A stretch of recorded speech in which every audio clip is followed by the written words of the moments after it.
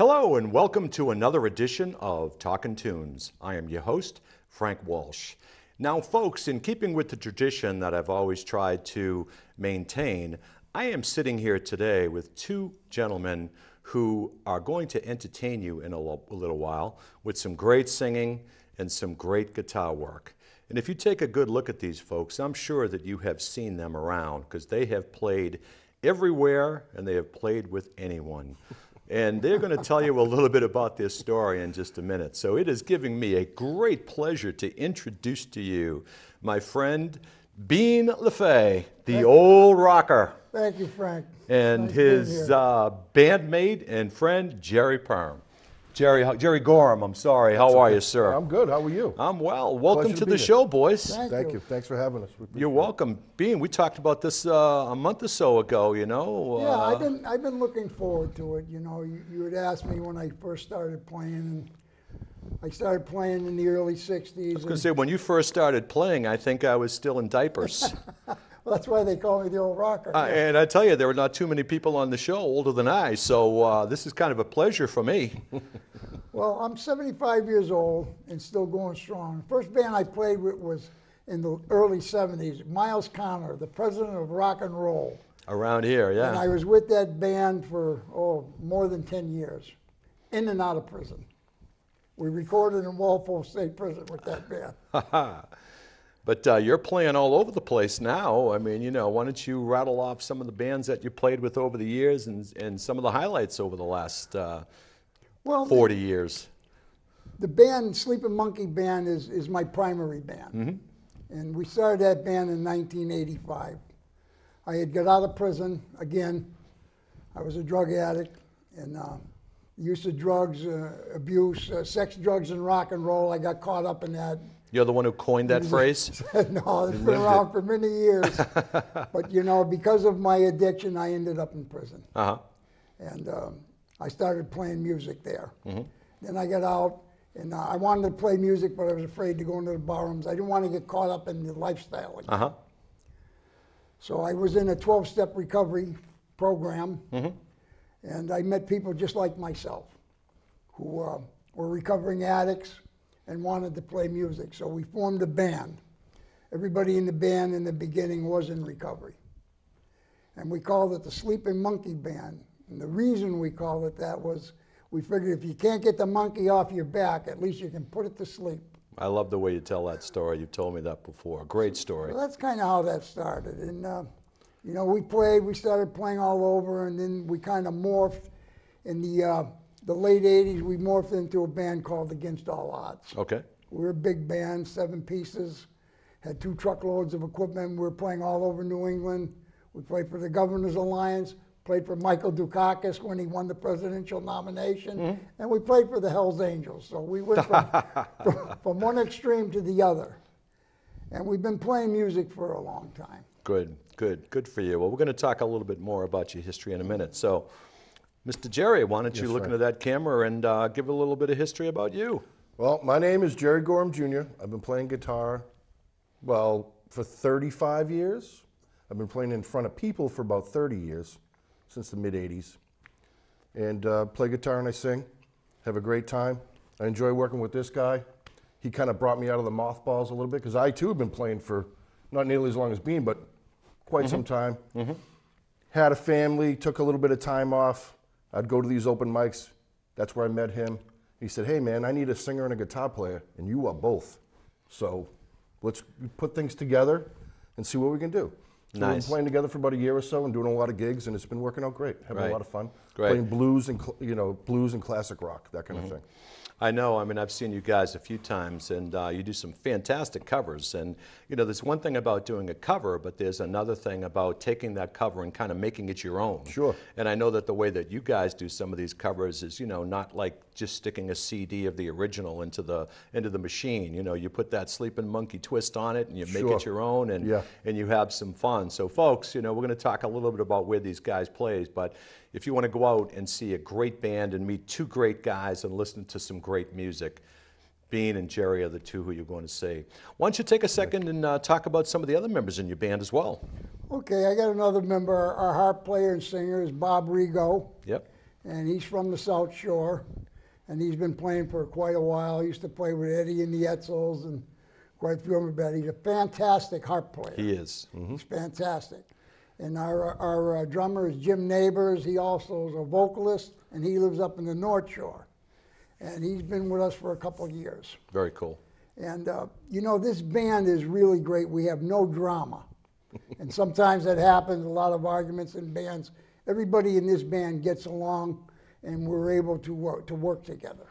Absolutely. Well, you guys are a fun band. I mean, you are a fun band. You know, you get up there, there is no pretense. You mingle with the people in the crowd, and then you get up and you just rock and roll, and it's very evident that you have a lot of fun doing what you do. Oh, yeah. Well, you know, we're a crowd pleaser, and we You play are. to the crowd. And, you know, we try to play everywhere we can. It's been really tough trying to book gigs, as you know. There's a Yeah. lot of good bands out there, and we're losing a lot of venues Yeah. to play in. Yeah.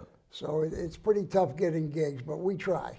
And it's important too out there, and I've said this before for you folks at home, is that, you know, the only way that this music is going to survive is when people like me and Roxanne in the booth and Beverly Kander in the booth today go out and support you guys. Right. You know, and it's very important, folks, to go out and go to the venues, listen to live music, and keep it alive. Because, as you said, it's getting harder and harder. Oh. A lot of venues are closing, and when you do go out there to get a gig, you have so much competition that you have to bring a little bit more than music to the table in order to get in. I'd like to just, we're doing something different this month. Okay. And we're going to be playing a couple shows in Easton, in one on February the 13th at the Blackthorn Public House. And that's a non-alcoholic event. Yep. And we're going to provide the entertainment for that. This is to promote drug awareness and addiction.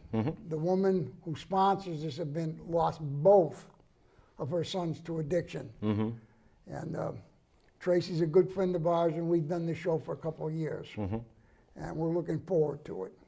Now, I know that, you know, you do have a special mission to go out and help people and help fellow musicians. If someone is watching this or someone hears about this, how would they get a hold of you and reach out to you to talk with you and you could guide them? Well, we have a Facebook page, and it's a Sleeping Monkey Band on Facebook, and I'm not afraid to give out my phone number if somebody needs help. Okay. 781-420-1979. Why don't you repeat that one more time? Okay, 781-420-1979. Great. And we try to help out anybody that's looking for help. Great. And the monies from these events are going to be going towards recovery homes. Cool. So that's a charitable donation that's going to be given to these places to help promote drug awareness. Cool. Cool. Now, we've been talking for a little bit, and I'm sure that the folks at home want to listen to you guys perform and play and sing a little bit. So why don't you take a second to talk about what you're going to be playing? All right, well, I think we're going to do some old blues classic, Which is Smokestack Lightning. Smokestack Lightning. Yeah. So if you Howlin', guys... Howlin' Wolf. Great. So, ladies and gentlemen, you are going to be hearing Bean Lefebvre and Gerry Gorham.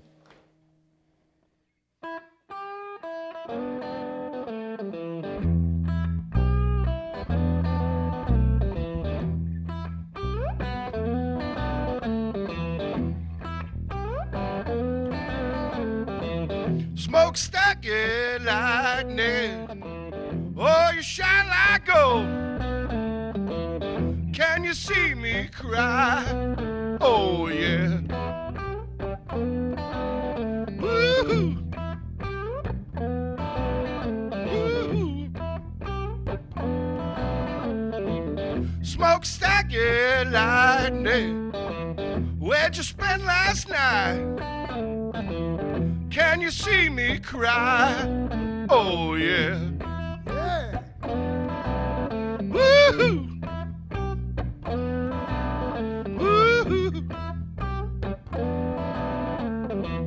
Smokestack, yeah, lightning. Can I ride your train? Can you see me cry? Oh, yeah. Woo-hoo.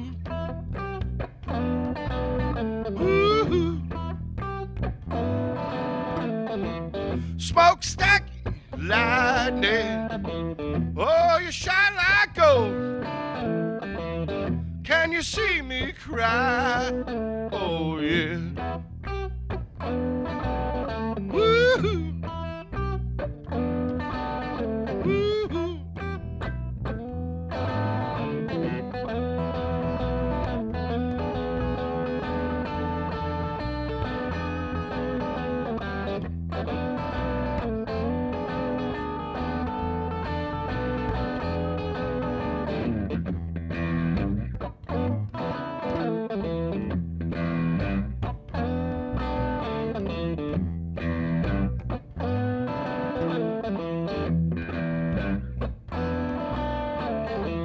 Smokestack, yeah, lightning.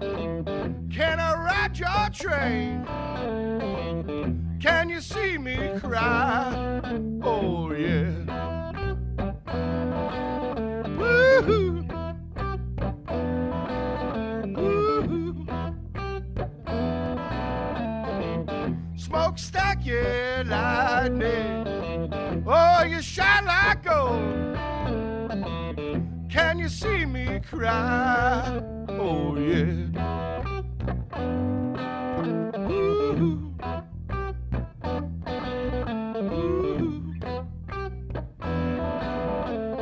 Ooh. Ooh.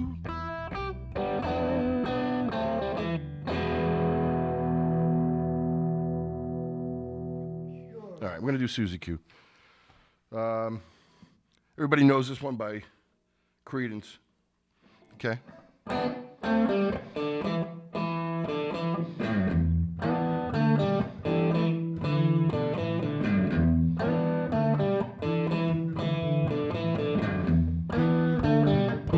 Whoa, Susie Q. Whoa, Susie Q. Whoa, Susie Q. Baby, I love you. Susie Q.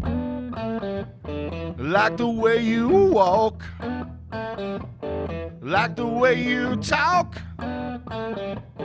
like the way you walk, like the way you talk. Susie Q.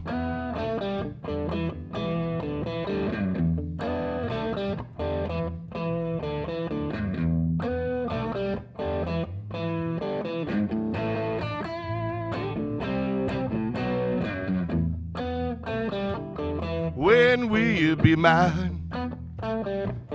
When will you be mine? When will you be mine? All the time. Susie Q. Oh, Susie Q.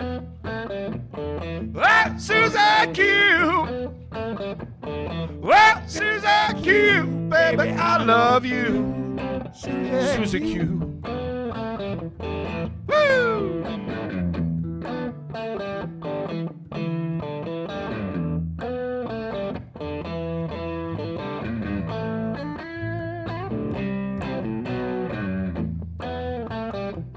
Like the way you walk, like the way you talk, like the way you walk, like the way you talk. Susie Q. Well, Susie Q. Well, Susie Q. Well, Susie Q. Baby, I love you. Susie Q.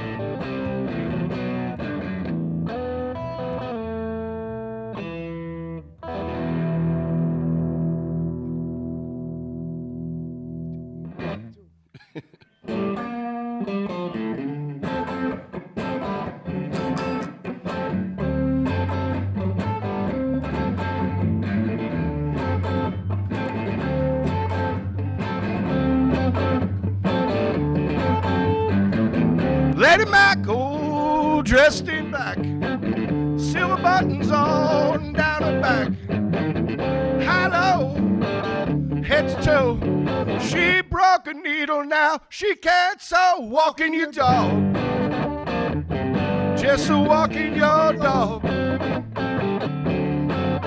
If you don't know how to do it, I'll show you how to walk the dog. Ask my mama for 15 cents. Go on and see those elephants. Got so high, touched the sky. Didn't come back till the 4th of July. Walking your dog, just a walking your dog. If you don't know how to do it, I'll show you how to walk the dog. Woo!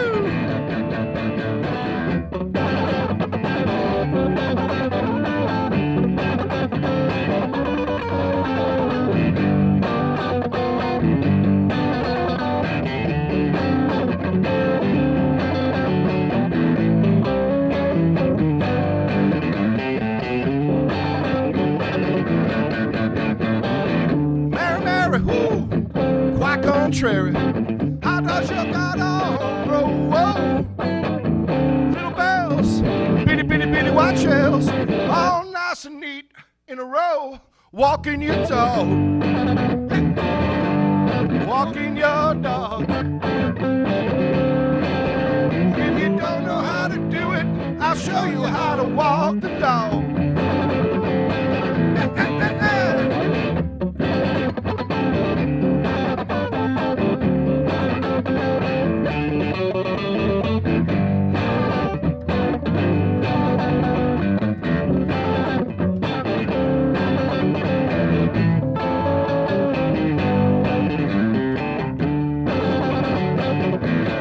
Walking your dog, just a walking your dog. Oh, walking your dog. Yeah, walk that dog. Yeah, I'm walking your dog.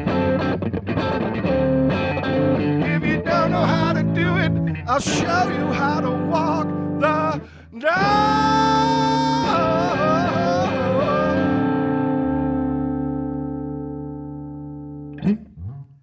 Wow. I have to tell you guys, that was great. You guys were rocking and rolling over there, and I'm sure the fans at home are going to enjoy it. But you touched on a couple of different flavors of music there, and what would you say that your influences are? I mean, you know, Gerry, you've been around for a long time. I mean, why don't you give a little history lesson? I got to give a lot of props to my dad. Okay. Okay, so he recently passed away, God rest his soul. Amen. But he, you know, it's been 1957 in my house since 1957, if you know what I mean. So Chuck Berry, Fats Domino, the Drifters, this type of stuff was all around me when I was a kid. And then one day, I'm listening to the hi-fi in the living room in some point in the 70s, and I hear the screaming guitar, and it's the Beatles doing Revolution. So it's got that Chuck Berry flavor, but it's a little more revved up. And I turn to my dad, I go, Dad, what is that sound? He goes, that's electric guitar. Bam, that's the stuff. So I had to get one of those. I just was kind of consumed with music from that point forward. And I loved the 50s and the Beatles and the Stones.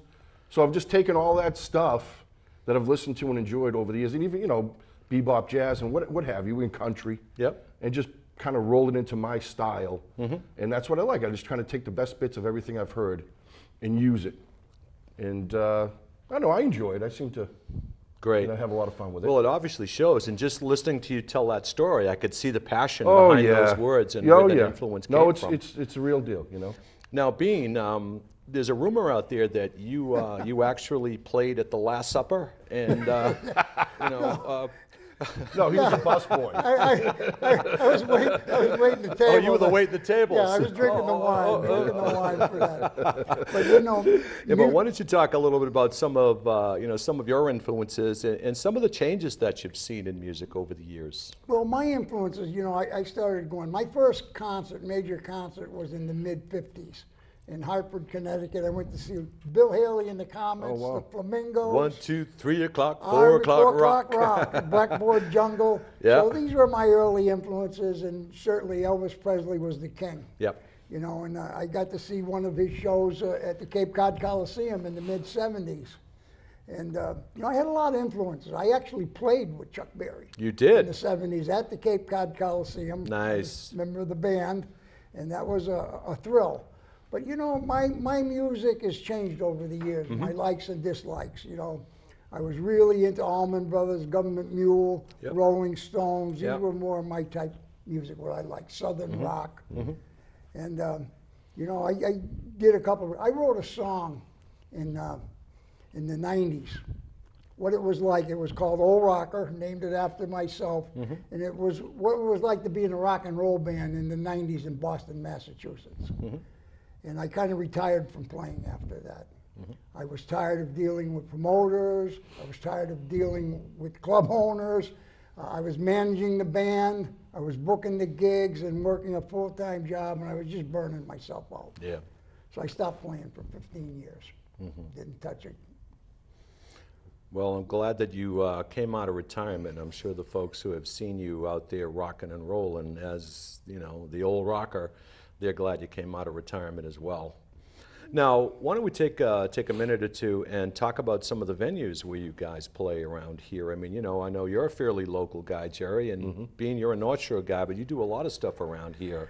I know you've played at a lot of the regular places, Pete's, Next Page, you know, the Riv. Why don't you rattle off some places where you played? Well, we're going to be at the Slap Shots in what was that? Rainham. Rainham. In Rainham, okay. Rainham on the 27th of this month, and Blackstone Public House That's not far from here. on the 13th, and the Knights of Columbus in Easton, All and that's local. on the 26th. And you know, I have other bookings that I'm working on right now for March, April, and May. Cool. And as we said before, it's getting tough. There's a lot of It good is. bands out there, so the competition is rough. So Yeah. we try to be crowd pleasers. You know, you get more people to come see you, it's easier getting a gig if you Right. got a following. Now, I know, Gerry, that you play in some nice jams. Why don't you talk about some of the jams that you play in, particularly like Players and the Riv? Yeah, Players. Primarily, it all kind of started with me at Players and the Riv, because one's on a Saturday, one's on a Sunday. Yeah, and Players is in Rockland, folks. Yeah, we're on VFW Parkway, if Yep. I'm not mistaken. Yep. And that's Jimmy does a great job with does, Jimmy organizing John, that yeah. jam and giving everybody a shot to play and putting people together. And some bands have been formed out of people just going to these jams, and that's kind of what happened with he and I Yep. with the Riviera, but a similar type circumstance. But I encourage people, if you're like in between bands, you played for 20 years, you got kids, you don't know what to do, you don't have a band anymore, go to one of these jams like on a Saturday or Sunday afternoon, bring your wife, and you'd be amazed at how much energy and people are there and just having a good time.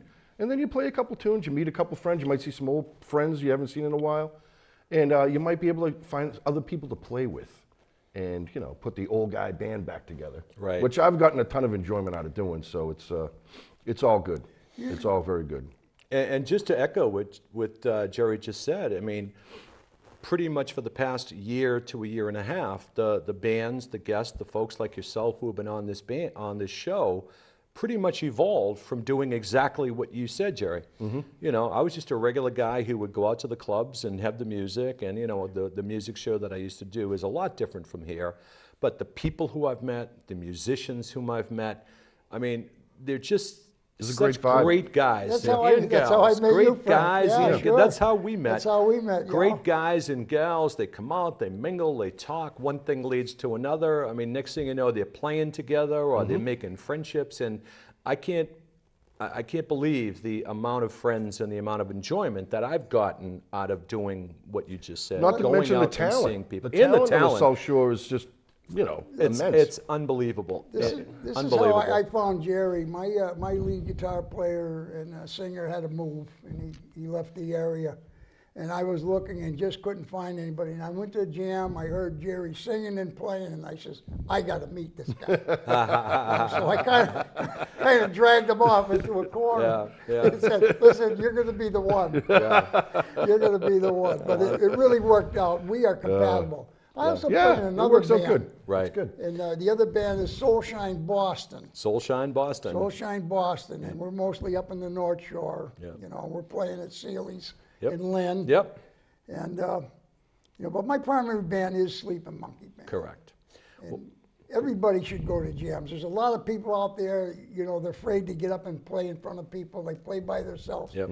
I mean, these jams are very user-friendly. Absolutely. You know, the patrons and the fans at these jams are incredible. Yep. How they support the A lot of musicians. support, yep. Yep. And you don't know how good you are until you go and see what everybody else is doing. It's like, oh, I can play these songs with these guys. Absolutely. You know, it's not that intimidating at all. Just go, you know, and just mingle a little bit, and you'll see what it's all about. It's great. Well, guys, I did tell you that one of the disadvantages of the show is that it's only 30 minutes long, and that you know, we are kind of running out of time. But I personally want to take this opportunity to thank you both, Bean. Thank you, Frank. Thank you, All right. and Jerry. Thanks a million, Thank Frank. you so Appreciate much the for coming opportunity. on. And as I said, folks, go out and see these people, support your local musicians. And for Bean and for Jerry, I am Frank Walsh, and as always, tune in and tune on.